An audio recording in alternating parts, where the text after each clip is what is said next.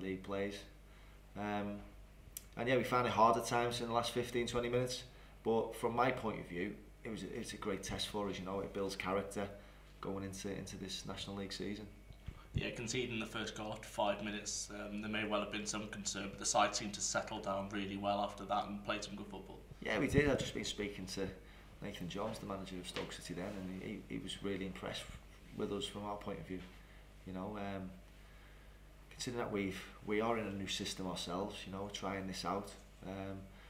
It was hard to deal with it at times against their diamond shape, which I thought caused us problems.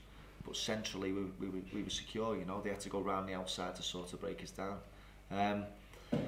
But yeah, from our point of view, we're just building blocks. You know, building them foundations to try and keep working this pre-season out. You know, the majority of the team there got 90 minutes, which is important now. We're at that stage of the pre-season where we need to start upping the fitness levels. And like I said, I didn't want to make too many substitutions late on because it was all about sort of giving them lads that character to go through pain when it comes to it.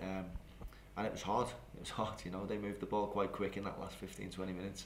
But we did well. We did well. You mentioned not making any late substitutions. Was that the plan going into this game, to give 90 minutes to those players, or was it a decision that was taken during the game? No, it was a plan to do it.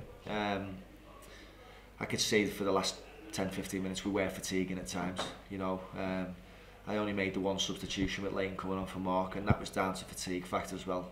You know, Mark, I looked at Mark's second half and I thought he was looking a little bit sluggish, and I just tried to protect him really.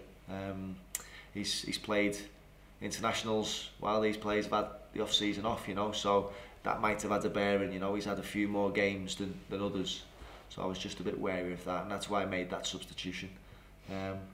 But yeah, I think in general, as a workout, it was all about trying to give these players the 90 minutes now and start building up.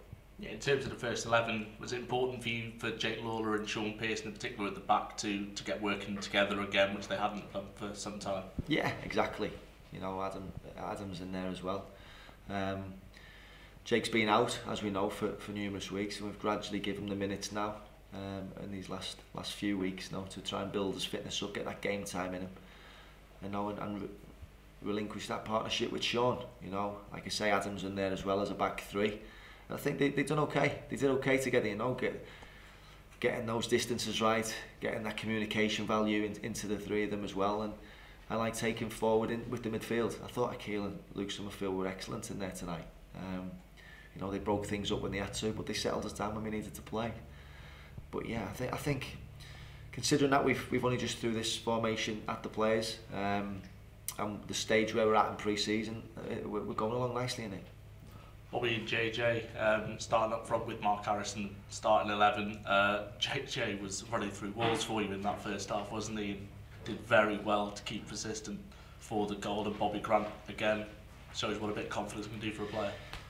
Yeah, I think the front three tonight they had the grip between the teeth. You know, trying to get it into their game. That if the balls are going back there in the opposition's defensive thirds, we want to try and high press teams. We want to try and get up the field as quick as we can, and that's how the goal came from.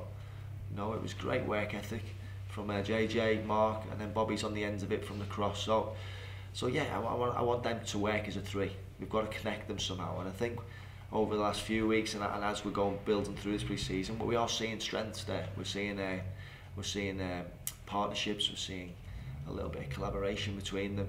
You know, and that's backed up by the wing backs as well, because they're covering a lot of ground there. You know, James Jennings and Paul Rutherford on the right, they have to cover a lot of ground to get in support of them. So I think we're getting better all the time, innit? Don't get me wrong, we've lost the game tonight, but from a manager's point of view and looking in from the sides, I think there's definitely positives.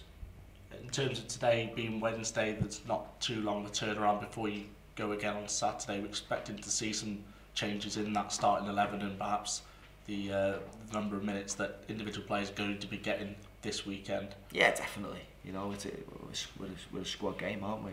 We've built a squad. So yeah, the other lads will start against Curzon. You know, it's all about, like I say, keep getting those minutes in. We're still in pre-season. And then once we get through this weekend, we're into those final 2 weeks. You know, and that's when the squad will come together as a whole. We haven't got any midweek games, so we'll be focused on a lot of the training ground stuff going into Crewe, and the same the following week going into Barrow. So yeah, the pre-season's panning out quite nicely. Have you got a good idea of your first 11 at this point? I think I've got a squad that could all play in that first 11, which is a real good problem for me. You know, we've got Devontae Redmond to go into that. You know, so yeah, I've got decisions to make, but that's what I have to do. What I need to do now is make sure everyone's ready, make sure everyone's fit, and make sure that personnel choice, whoever we go with on that first game, doesn't mean that the other lads are not going to be involved, you know, because everyone will be part of it, whatever we do this season. But that first 11 will be about getting us that right start going into that Barrow game. Awesome. Cheers, Bryan. Thanks. Just a word on Curzon, Bryan. If it's anything like Telford, it'll be another good test, won't it?